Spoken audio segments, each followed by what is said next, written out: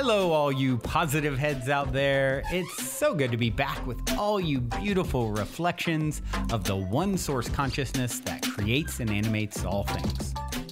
If you're new to this podcast, of course, we're super happy to have you here. And if you've been listening and enjoying for a while, I would be super grateful if you would please take a moment to give us a review on Apple Podcasts. It's one of the best and simplest ways to pay it forward and help others find the show so that they too can tap into the powerful perspectives and positive vibrations we are collectively emanating. The other unique and magical way to share this show is by sending any friends you think would benefit from listening to this podcast our Game with the Universe link at positivehead.com/game. Also listed in the show notes, which will serve them up a quote-unquote random episode when they click it. Just instruct them before clicking the link to close their eyes for a moment and sincerely ask the universe to cue up the episode that contains the insight and perspectives that they most need to hear at this point in their life journey, and then click to listen to whatever episode is synchronistically served up to them. I have heard time and time again from people about the incredible results they received playing the game. So just tell your friends magical results are guaranteed or their karma back.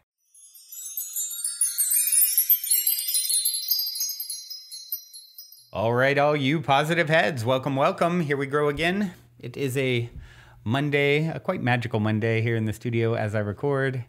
And I am grateful to have the opportunity to share, reflect, explore the potentials and possibilities of existence with each and every one of you tuning in.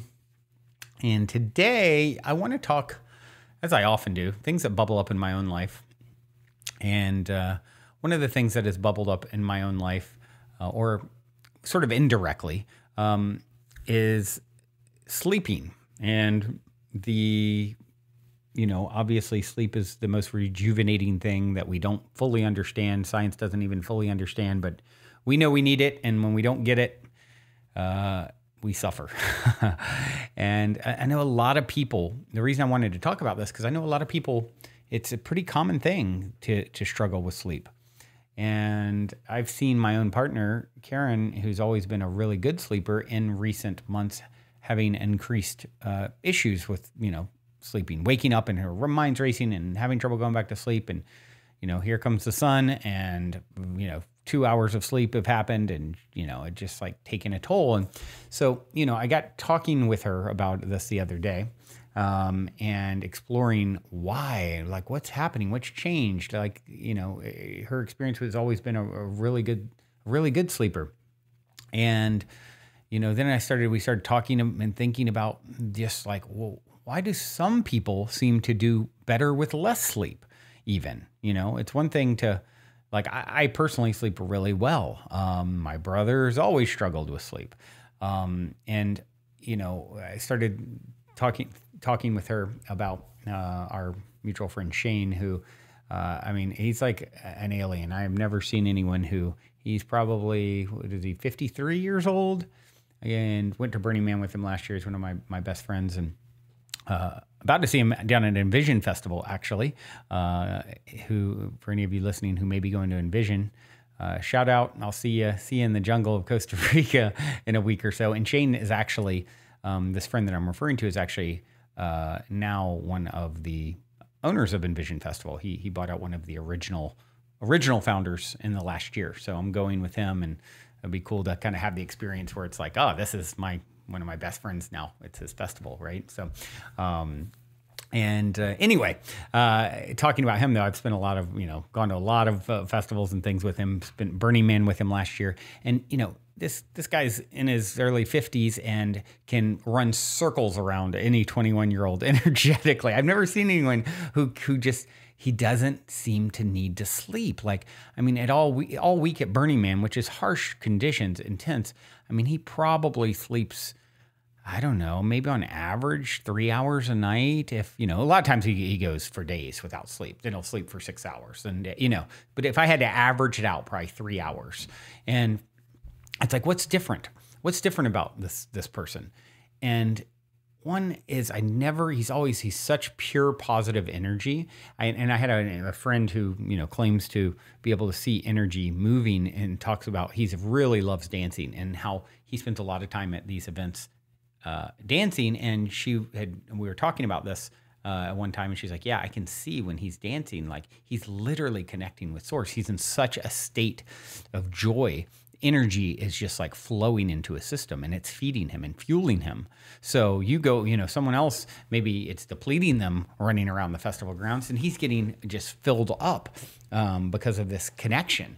And so, as I was talking through with my partner about her challenge, and then bringing up Shane and like, what is it with this guy that he doesn't hardly need to sleep, and so it led me down the path of like, looking. I found Abraham talking about this very subject, Esther Hicks, and I'll share here in a few minutes, but she really confirmed a lot of what I was thinking and feeling. And that is, when you are obviously we all know the story of waking up stressed and you start thinking about stressful thoughts. And then that is putting you into a state of fight or flight, anxiousness, not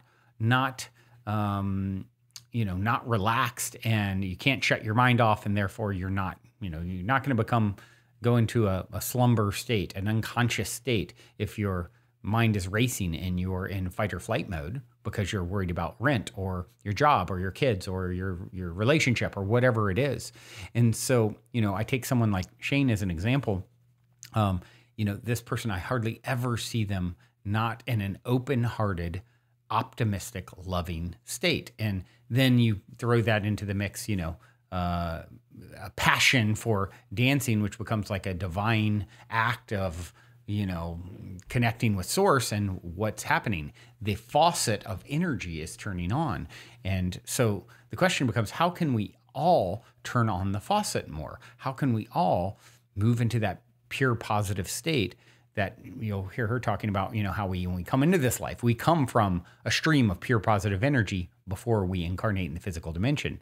And then that, you create some separation from that in physicality. And that's instantly why a baby's crying, as you'll hear her talk about. And it's like, so how do we become, more like our higher self, more like our non-physical self? And it all comes down to this, receptive state in non-resistance to what is at the end of the day, right? If you wake up and you have no resistance to anything that's happening, then you are going to relax. And if you relax, you naturally will go into that state of rejuvenation and rest.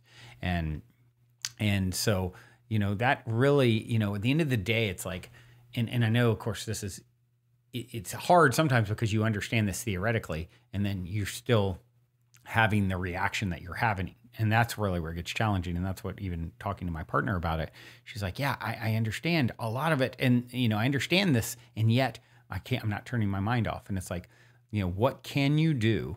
What can be done to release any of the anxiety about what's wrong, what needs to be fixed, what needs to be changed? And I think when you can move into a state of full surrender, as in, you've never had control, you only have the illusion of control.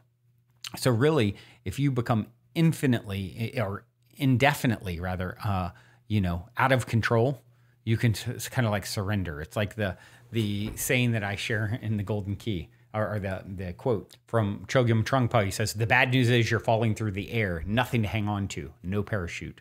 The good news is there's no ground. And that really sums it up, right? Like us grasping at solving problems with all this mental activity. It's like you are not in control at the highest level. We are, you're on a rock hurtling through space, spinning spinning while simultaneously going, hundreds of thousands of miles a second or whatever. It's like, it's like the illusion of some level of control, and you move into this deep trust. Like the more we can move into, like one of the keys in the Golden Key, trust the mystery. The more we can trust the mystery and know enough to know, you know what, this is so much bigger than me. And I am given some options and opportunities to make decisions within a certain framework. And anything outside of that, I just using my intelligence, my logic to let it go, because it's illogical and irrational for me to continue to try and sit there and problem solve things that are outside of my control. And if you move into a deep sense of trust, and I think that's what really works well for me, I feel like I have gotten good at this. It's like, okay, I'm feeling stressed. I'm feeling anxiety about something. I'm not loving the way something is going.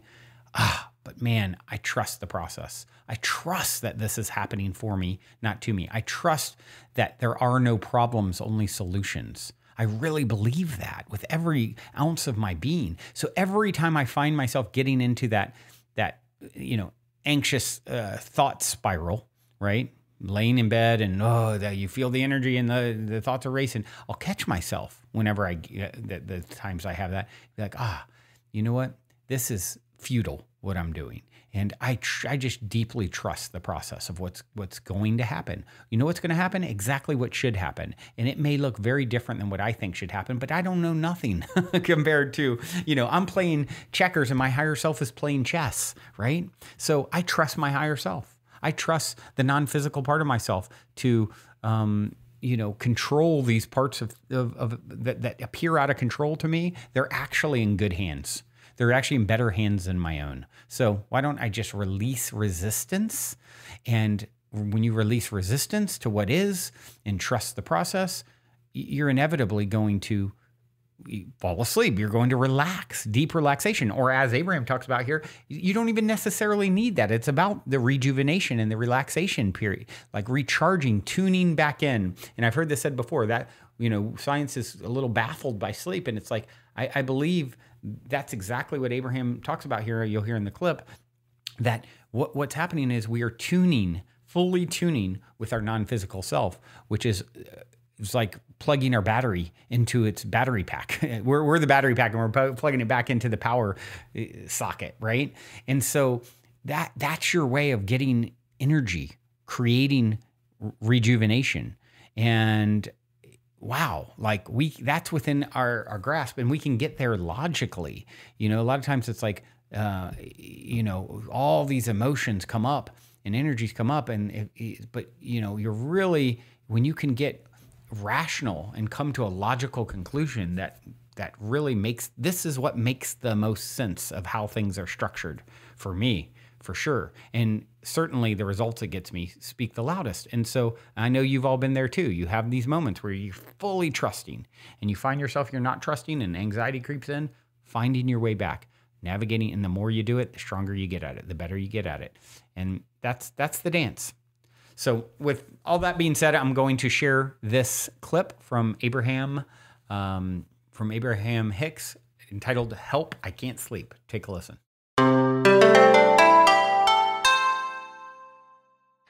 Abraham, my question is for myself, but for all the people that have a hard time sleeping. I think part of it is about the mechanics of what I heard you say earlier. It was really touching to me about really accepting where I am now.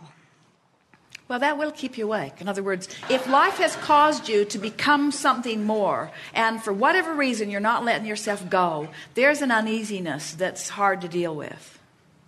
Why do you want to sleep anyway? It feels good. It feels rejuvenating. Well, it is rejuvenating for this reason. Let's talk about this from the flow perspective. So from the non-physical perspective, before you came forth into this physical body, you were a stream of non-physical, pure positive energy. You're flowing. And then you're born into this physical body, and in the moment that you're born, there is a subtle splitting of vibration, because now not only do you have this non-physical perspective of utter well-being, but now, even though you can't speak the words about it in your first day infancy in your little physical body, there is a splitting of your vibration. That is why babies cry when they are born. You mourn at funerals. You should mourn at birth. Much harder to be born than to die. When you croak, you go right back into pure positive energy. But as you're born into this physical body, there is a little bit of separation, just as you take on the worry of your mother, for example. So then, as you move through life experience, you go to sleep and you become one energy. You wake up, and depending upon what you're thinking about, you may, if you're afraid of something, you really have split energy. If you're worried about something, not so much. If you're optimistic, hardly split at all. When you're really in love, you're one pure positive energy stream. When you are arguing with someone, you split your energy. When you meditate, you become one stream. In fact, that's the reason we teach meditation, is that when you meditate, you quiet your thought. When you quiet your thought, you stop any contradictory thought. When you stop any contradictory thought, you close the gap and you're offering one stream again.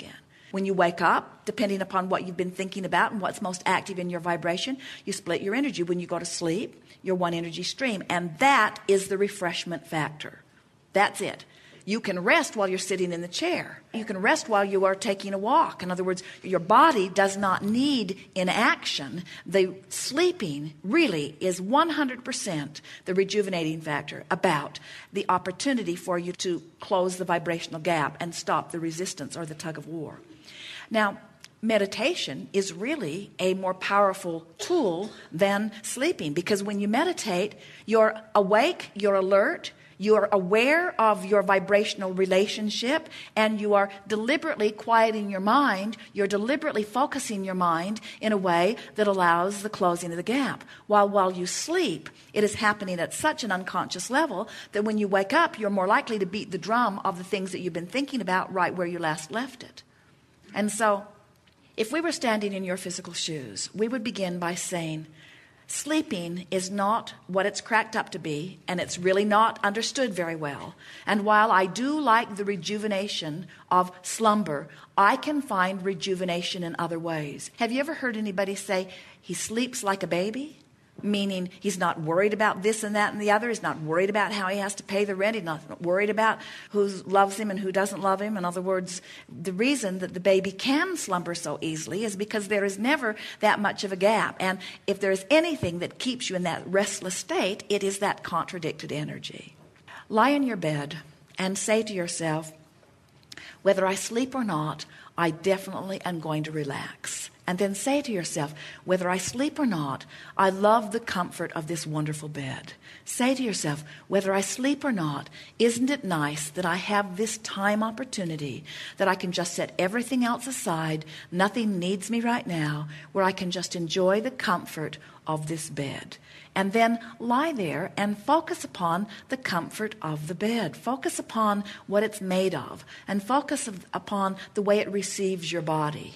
Focus upon the comfort of the covers that are covering you. Feel the deliciousness of the fabric that is touching your body. And as you focus with appreciation upon these things, it's better than meditating, because in that deliberately looking for something to feel good about, you close that vibrational gap. And as you close that vibrational gap, if you've decided that you want to sleep, there will be no resistance that will keep you from it, and you'll drift right off to sleep. And it will be a sleep that will be restful. If you don't go to sleep, say to yourself, no problem at all, because I've accomplished here, or I'm working to accomplish, or I'm pointed in the right direction of accomplishing what slumber is about anyway, you see. You come into these physical bodies with such eagerness. And the more connected to source energy you become, the more you begin to hear the call of source. And the call of source is louder and louder and louder the closer you get to it. And so many of you are hearing the call of source, which is, Esther woke up this morning at 4:30. And she's just beginning a whole new book, and we've just given her the outline about it. And she's feeling very much excitement about it because she can feel the power of this book. And she woke up this morning much earlier than she intended to wake up, and laid there and just allowed the book to sort of roll across her mind. And she smiled a big grin, and she thought, should I get up and start writing this down, or should I just enjoy it? And we said, just enjoy it. We want you to just begin to feel the movement of this book. When Source is calling you, you don't want to sleep through it. You want to wake up. You want to experience it. Jerry hardly sleeps at all. He goes to sleep and he wakes up and then he works on something. Then he'll sleep a little and he wakes up and he works on something. The call of source is so loud within him. And it isn't because he can't sleep. It's because he's being rejuvenated by other things other than sleep. Sleep is for rejuvenation. And the less rejuvenation you need because you're keeping yourself tuned through the power of the direction of your thought, then the less you'll want to sleep. The little ones don't want to sleep nearly as much as you want them to. And maybe that's what's happened to so many of you as adults, as you remember that sleep was pushed at you because your parents wanted the relief of thinking about what you were doing. And so you begin associating it in a sort of screwy way. Slumber is release of resistance. So there was that accepting where I am right now, and then finding the thought that feels a little bit better. That would be what I would be doing when I'd be noticing the softness of the covers. That would be a thought that feels a little what better. You're actually doing, that is definitely what you're doing. But here's an even more powerful aspect to it. By focusing upon how wonderful the covers feel, you've deactivated that thought you're worried about. Because you can't focus upon how good the covers feel while you're worried about not being able to pay the rent or whatever. In other words, while you're focusing on one thing, that's what's active. And so as you lie there with the deliberate intent of relaxing and enjoying, then you clean up your vibration relatively easily. Let's put it to you this way. People fall asleep. Oh, this is really good. Should we keep it to ourselves or just share it with you?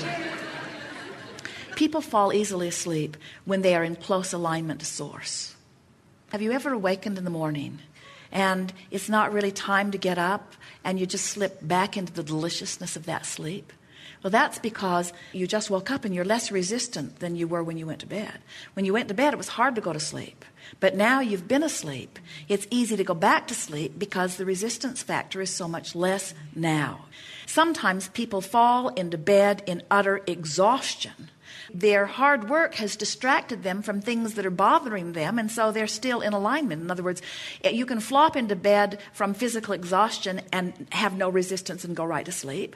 Or you can lay down when you aren't physically exhausted, when you are mentally out of whack, and you'll stay right awake. Or you can bring yourself more into vibrational alignment and you'll go to sleep. Do you get what slumber is? Your pure positive energy. You wake up, you go to sleep. You wake up, you go to sleep. In other words, that slumber is the withdrawal of thought from things that might be resistant in nature. And when you are withdrawn from things that are resistant in nature, you're in a state of utter allowance. So let's call sleep what it is. Sleep is a moment of alignment, energy-wise, with that which you are. And so doesn't it follow that the better you feel, the more easily you'll drift off to sleep? And the more you're fussing and worrying about things, the harder it would be for you to accomplish that. What we would do long before we start moving toward the bed or toward slumber, we would begin just appreciating softly the aspects of our physical life experience. We would look back over the day and we would say, this has been a good day. And we would appreciate ourselves for our participation within it. We would try to remember the extension that we are of source energy, and we would smile and think about the contrast that we've allowed source to explore through us. We would think about our own expansion and what this life has produced in terms of more wanting. We would feel proud about this day and about being alive. We would try to feel that feeling of worthiness. We would really make peace with where we are, no matter whether we accomplished a fraction of what we meant to get done that day or whether we turned the world around in that day. We would reach for thoughts of, well, I am where I am and where I am is okay. In other words, that making peace with where you are is really a powerful component in drifting off to sleep. And what you'll discover in time is that sleep will become irrelevant, because alignment will be so pervasive within your experience. And you'll find yourself sleeping. Of course you will. We are not saying that you won't sleep. It just won't be an issue anymore. Right. Yes. Thank you. Yes, indeed.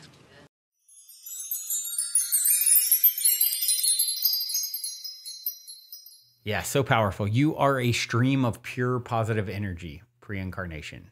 I love how she says it's much harder to be born than to die. That's an interesting way to look at it, right? Makes sense.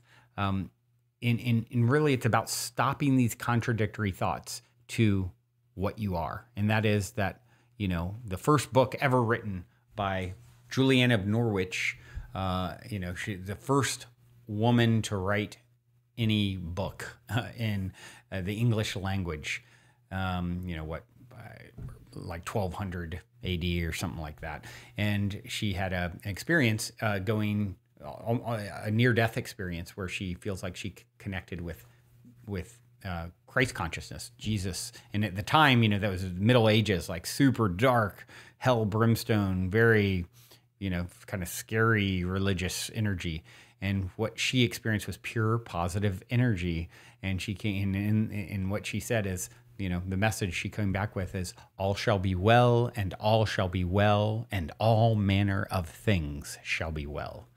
And that's it right there. In the end, at the end of the day, it all settles out in a way that is just beautiful and perfect and profound and well. You are wellness. That is what all life goes back to ultimately. So trying to sit there and figure it all out with our limited perspective is futile, right? And she talks about, sleeping being misunderstood. We don't fully understand it. It's just the opportunity to close the vibrational gap. Meditation does it too. As she says, you can, it's about getting the rejuvenation, and I love how she points out, look, whether I sleep or not, I'm definitely going to relax. And if you're focused on a positive thing like this, the comfort of the bed and the sheets and how wonderful it is that you have the opportunity to just take this time, what a gift.